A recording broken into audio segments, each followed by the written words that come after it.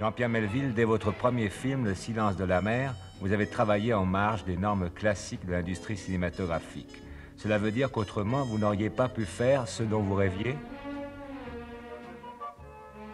Bien entendu, le problème pour les débutants a toujours été le même. D'abord, en dehors de ces dernières années, de ces 3 ou 4 dernières années, il n'était pas question qu'un débutant commence à tourner avec des vedettes. Sans vedette, il est impossible de financer un film. Aucun distributeur, aucun producteur ne veut s'intéresser à un film tourné par un débutant sans vedette. J'étais donc obligé d'imaginer une production indépendante. The French maverick of a director, Jean-Pierre Melville, was an individualistic genre master, famous for his films like Bob de la Feneur, Le Dolot, and Le Samouraï, which stood out as elegant explorations of the underworld, style, duplicity, and professionalism. One of his most well-viewed pieces was his late 1970s heist movie, Le Cercle Rouge, viewed as his masterpiece in combination of 20 or so years as a filmmaker. An idol of Herman Melville, writer of Moby Dick, who he had named himself after, when described this was one of his last films, he directed writer Michael Sargro put it that this was where Melville finally landed his white whale.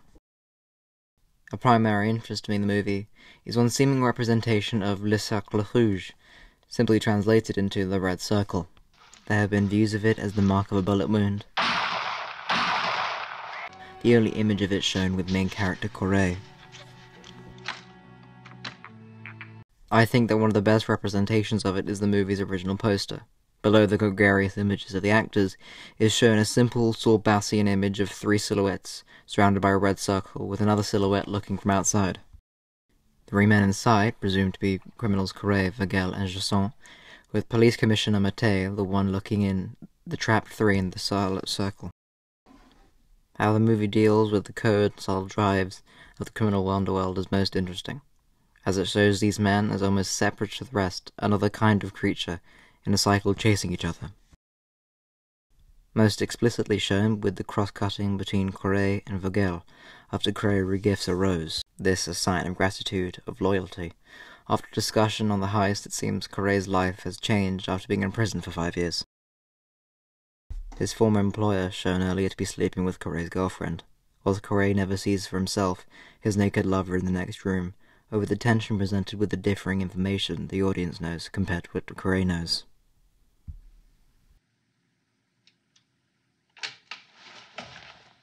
Finally climaxing with Corey's sudden control of the situation, pointing the blunt muzzle of a gun at his friend as he presenting the black, emotionless knowledge, using as an impersonal weapon a gun to threaten an old friend, and leaving pictures he kept over his time of his girlfriend.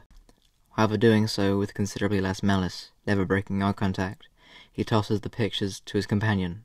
He's not angry with the betrayal of his girlfriend, but instead his employer, showing a more emotional connection was with him, not his lover.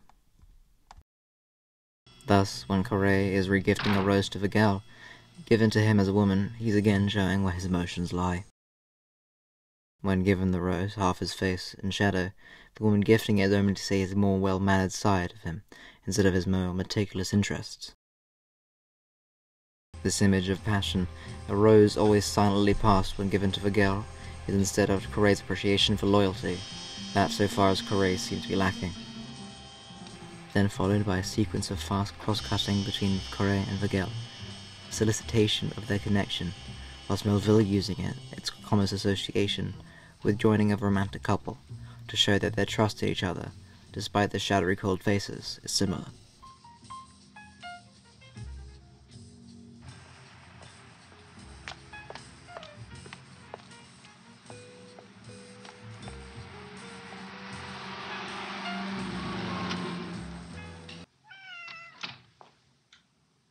Bonjour, Fiorello. Bonjour, toi. Bonjour, Griffolet. Bonjour, friend. Primarily in some ways shown through editing, one of the more drawn-out examples being during the editing comparison of Mattei and Jasson's life at home. Mattei, a very confident policeman in charge of catching these 3 criminals, has a very comfortable life. His quiet evening routine, full of his quiet enjoyment, him feeding his 3 cats and drawing a bath, These calm, precise movements, having the effect of showing the slow, satisfying mundane of his life. When not chasing criminals, he's not an interestingly thinking detective, just a quiet small man. This compared with the nightmarish perversion of Jasson's life. At the beginning, before recruited for the heist, the former police officer sits feverishly drunk, hallucinating slithery, scaly creatures.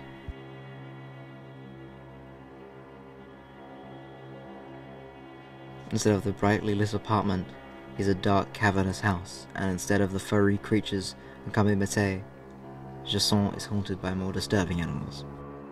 Instead of the brightly lit apartment, is a dark, cavernous house, and instead of the furry creatures and kamimete, Jasson is haunted by more disturbing animals. I think the true meaning of the Red Circle is the circle cops and robbers going after each other.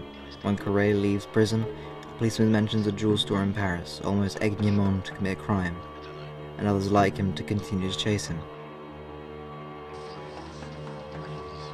The plan of Mattei to edge on Correa to further incriminate himself.